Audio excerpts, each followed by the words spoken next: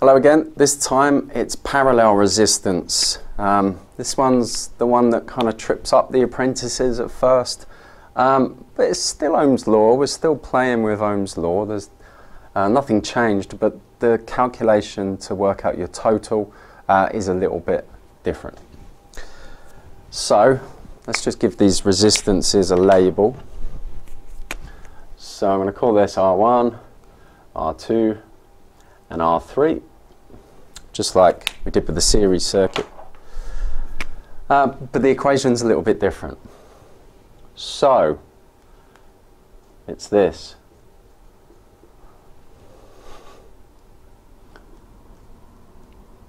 One plus 1 over R2 plus 1 over R3. Now, why so different? In the last series circuit, we just added them up. And we're still adding them up, but we're adding their inverted values up. And the reason is because the voltage is the same up until this point, and then it's going to create a different current based on whatever's in the way. Now, there's an old saying that says, the current travels the path of least resistance, which isn't actually true. It travels all paths of all resistances, but obviously if there's less in the way of one, so in this case these two, the first one and the third one, these are lower resistances than the center one, so we'd expect more current to flow through this one and that one than we would from that one. And this is where the 1 over comes from. And you can think of parallel currents and parallel resistances a bit like, you know, when you go to the underground and if they've only got one ticket barrier open, it's going to take a long time to get through if there's loads of people there. And that represents a small current flow. Open up all the gates, everyone can get through easier. There's more routes for the current to travel. Happy days, people get through, fast current flow. It is the same kind of logic, really. Anyway, so how do we do this in real terms? So our equation, RT is equal to 1 over RT, and we'll discuss that bit in a minute, is equal to 1 over R1, in this case it's 1 over 3, plus 1 over 12, plus 1 over 3 again. Now, I mean, they are fractions, so you can add them as if they're fractions, and whatever your answer will be, flip it on its head again, and that will be your total. However, these calculators, these are fantastic. Now, you can punch it in like this, and I'm going to try and see that little button there. This gives us a fraction there, and I can put in 1 over 3 and then plus 1 over 3 plus, oh, hang on, 12, isn't it? It wouldn't have mattered. We would have got the same answer. 1 over 3.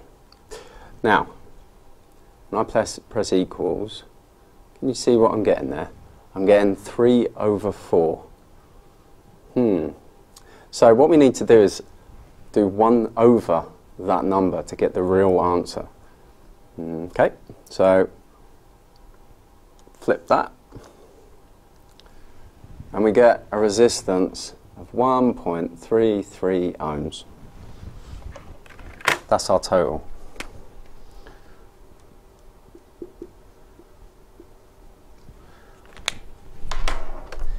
These have another way of doing it. It's called the 1 over button, or x to the minus 1. Now, x to the minus 1 is the same as 1 over x. Just write that on the board. 1 over x is equal to x to the minus 1. So when you multiply it by the power of a negative number, it's the same as it being kind of downstairs, if you like.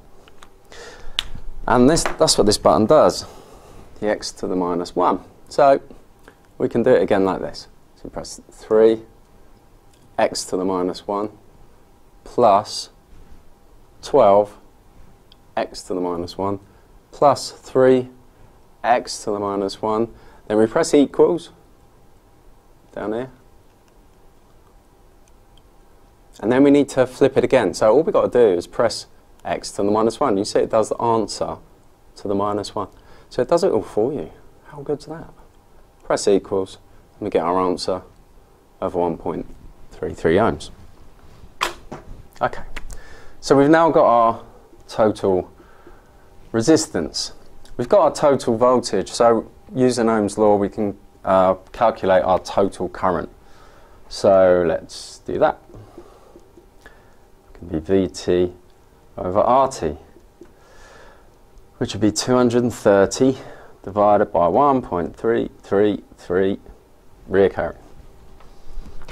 Punch that in, 230 divided by 1.3, and we get about 172.5 amps.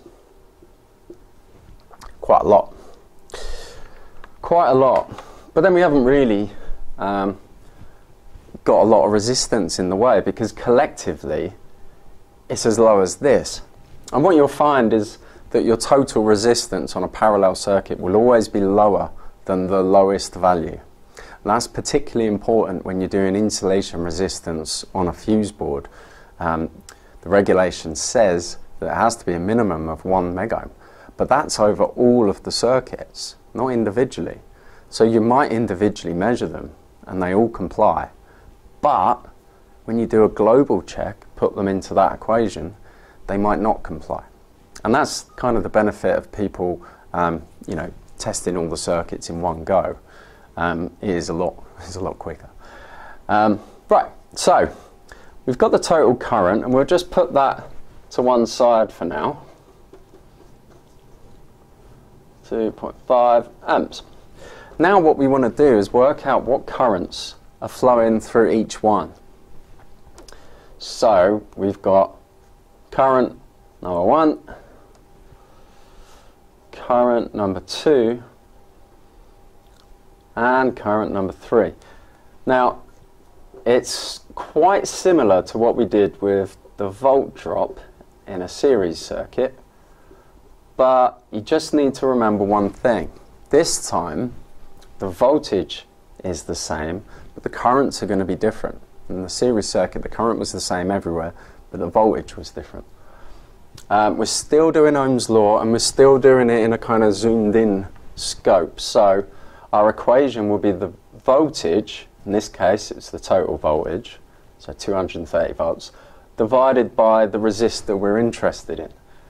So for the first one, that'll be 3 ohms. Second one, that'll be 12 ohms. And the third one, we're back to 3 ohms again. Do that in the old calculator. So we've got 230 divided by 3. So we've got 76 point, I'm going to say 7 amps there. Then we got 230 divided by 12. So we've got 19.16 amps. So we can see that more current's going down the least resistive path, but we've still got current going down the high resistive path. And that's what I mean by path of least resistance. It's not that true. It goes down all the paths, just in different quantities. Now this one is the same as that one, so we can assume that it's going to be the same current. Now, do you remember Kirchhoff that said that our volt drops add up to the supply voltage? Well, he also says that our currents in each branch should also add up to our total current. Let's see if he's right. So 76.7 plus 19.16 plus 76.7.